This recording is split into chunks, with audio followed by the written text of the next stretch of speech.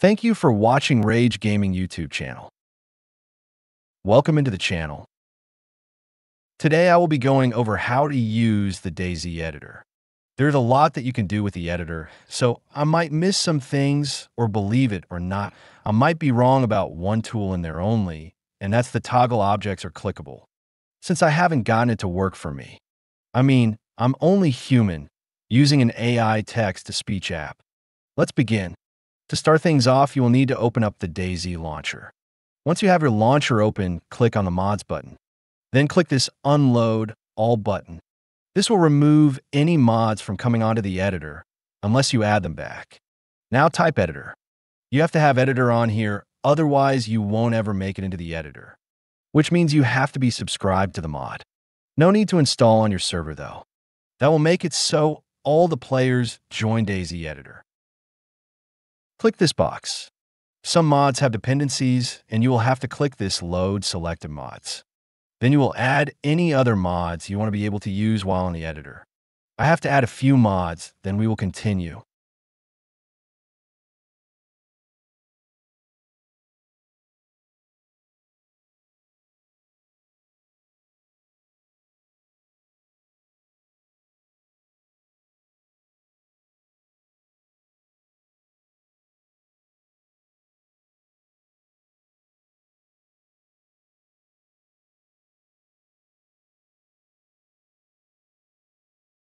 Okay, make sure that if you're using a mod for your map, that you add the map mod. If not, you will only be able to use 𝒌𝒚𝒃𝒊𝒏𝒅𝒔, 𝒚𝒉𝒐𝒂𝒚, or 𝒔𝒂𝒂𝒏. Now that it has all the mods that I want to use while in the editor, you will just press play. Then you have to wait for it to load up.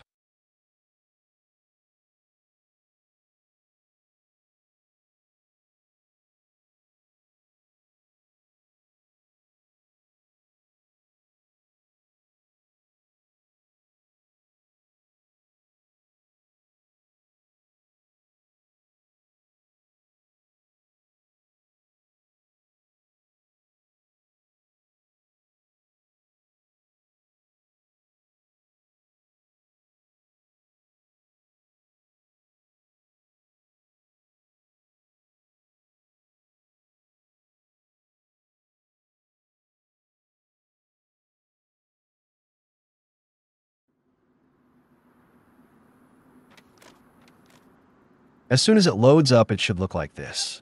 If you're using a map mod, then you might have to scroll to find the map you are using. After you find your map, you can click the little load button to go right in on a fresh edit save, or you can click the folder to continue on a pre-existing editor save.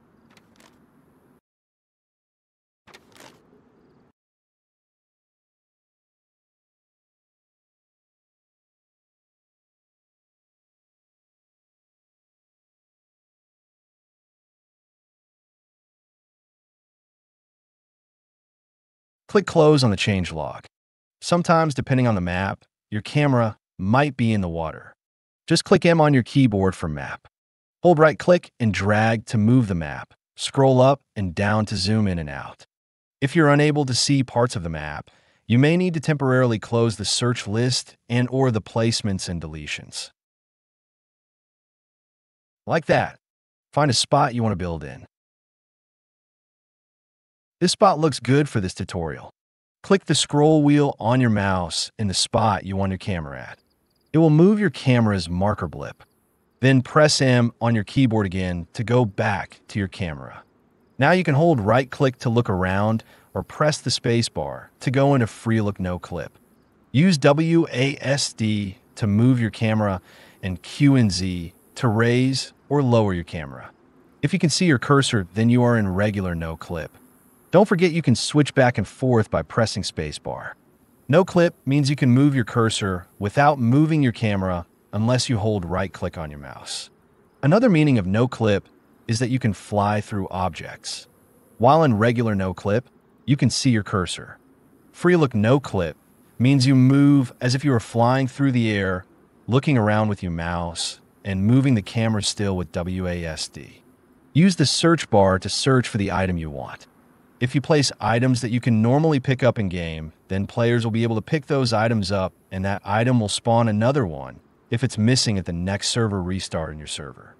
So it's best to only place items that can't be picked up or held in the hands or able to be put into an inventory. There are prop items that look like they can be picked up but can't. You should use those. I know Expansion Bundle has a lot of props. Builder items are items that have BLDR in the name. You used to not be able to use them, but now you can. Up at the top under File, you have these handy little buttons. Starting over here on the left is this paper, which is to start a new edit. Shortcut for start new being left Ctrl N. Paper with a right-facing arrow is to open an already existing edit. Shortcut for open existing is left Ctrl O. This floppy disk is a save file button if you have already named this edit. If you haven't named this edit, then it might prompt you to name it before you can go in. Shortcut for floppy disk button being left Ctrl S. The floppy disk with the pen is save as for first-time saves. Shortcut being left Ctrl, left Shift S. This left-facing circle arrow is undo. Shortcut being left Ctrl Z. The right-facing circle arrow is to redo. Shortcut being left Ctrl Y. For example, if you've made edits or adjustments and use the undo button or the shortcut for undo, which is left Ctrl Z, clicking redo lets you bring back what was undone without starting over from scratch. Next are the scissors, which are used to cut an item if the item is selected. Shortcut being left Ctrl X. Cutting an item is like delete, but copies it to your clipboard. The double papers up here are copy an item or items. Shortcut being left Ctrl C. If you copy an item, then use paste, it will paste the item you just copied. The paper in clipboard is paste. Shortcut being left Ctrl V. If you use paste, it will paste the last thing that was copied. This U shape is a magnet from magnet mode. Shortcut being left Ctrl 1. For example, magnet mode can be used alongside collision mode to ensure objects are placed accurately without overlapping or misalignment. The arrow down with a line underneath is ground mode. Shortcut being left Ctrl 2. Ground mode is a feature that ensures objects are placed directly on the terrain or ground surface. When enabled, it automatically adjusts the position of objects to align with the ground level, making placement more accurate and realistic. Next is snapping mode. This represents the snap to grid or alignment feature. This tool helps objects align or snap together precisely, ensuring clean and organized placement in your designs. The flashlight will light up whatever item you have selected. Shortcut being left Shift L. This little guy character is so you can control your player from whatever view you are at right now. Shortcut being left Control Home. See my guy right there? My camera doesn't move, but my character does. Click the little guy up here at the top to turn that off. Now that we are back at the top here, this little house button is supposed to make it so items can or can't be clicked after you place it. Its toggle objects are clickable. It doesn't for me. Never has worked for me, so I might be wrong on what it actually does. Both these dotted line shapes are how your highlight looks. Shortcut for box is I. Shortcut for circle is O. This lasso is also a way to highlight or unhighlight. Shortcut being P. Next is this little section over here. This doesn't really have a name as far as I know, but I call it item edit. What it is a way to lock, unlock, delete, add, or place. You can also use it to place selected trees that are already in there with Latin names. It is pretty nice when you want to lock or unlock a large area. Also, placing trees with this is like a dream. Let me show you. Look how nice that is. So much better than placing them one at a time.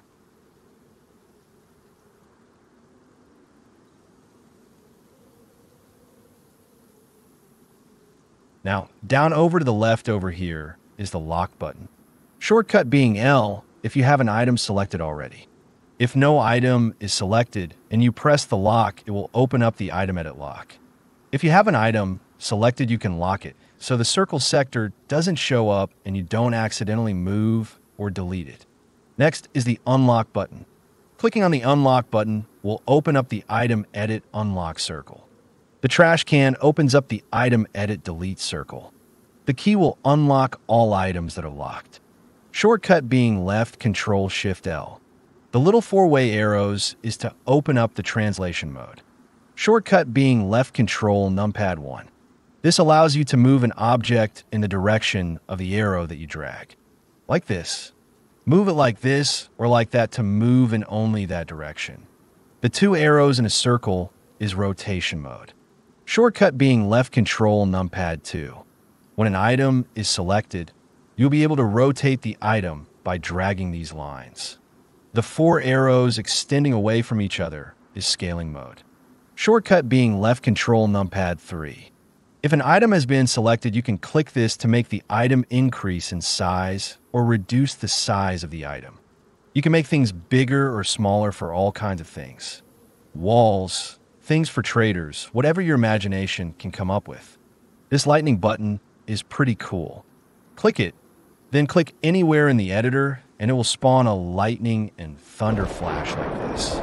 Super nice if you ask me. Now that we have gone through everything up here, we're almost done.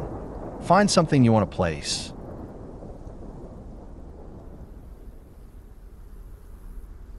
After you place an item and the item is selected, you can use the mouse to move around the item.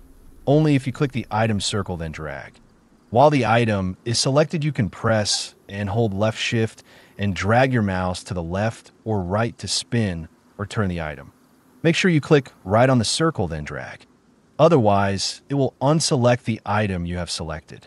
If the item is still selected, you can press and hold left alt and left click right on the item circle, then drag up and down to raise or sink your item. If you have your item kind of where you want it, you can use your arrow keys to move it more precisely. While using your arrow keys, you can also press and hold left control and left or right arrow keys to turn your item. If you press the up or down arrow while using the arrow keys and left control, it will tilt your item. Tilting it this way is pretty difficult. While using your arrow keys, you can press and hold left shift to make the item you're using move faster. Left alt will slow down the item you're trying to move with the arrow keys for a much more precise placement. If you have an item selected, you can press left control and J to duplicate that item and how it is at the time of duplication. It's good when trying to build things that you want to stay the same level and be very close to the one you're duplicating from. If an item is selected, you can press C to copy it to clipboard without removing it. If you press Y, you will remove the editor HUD. If you put your cursor somewhere you want your character and press T, it will teleport your character there. Like this. If your keyboard has a home button and you press home, it will let you go into your character's body and run around as if you were in the game. You can't die though, so you don't have to worry about your stats on your character. We'll go back out of our character by pressing home again. If an item is selected and you press H, it will hide the item, but it will still be placed where you put it, just invisible. If you want to show the item that you hid, you have to find the item over here. Click it and press left control and H. Or right click this and press show. Pressing tab will remove both these side panels. Tab again will put them back.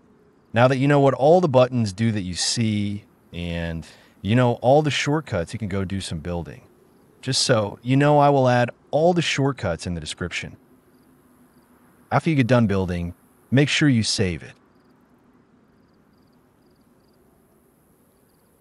The last thing you want or need is to do a ton of work and forget to save just to have to go back and start fresh.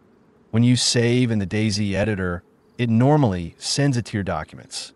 So back out of this all the way or just hit the Windows button. Then head to your File Explorer folder at the bottom of your screen. Go to your C drive, then go to Documents, then to DayZ, then to Editor. This is where all your saved editor files go. These are DayZ files.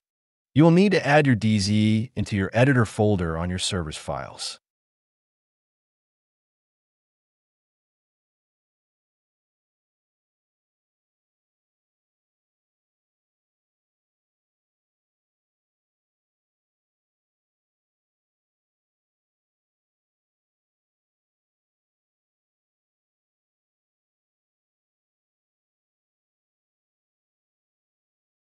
They go under your MP missions folder, then the map mission that you're using, and in an editor files folder like this.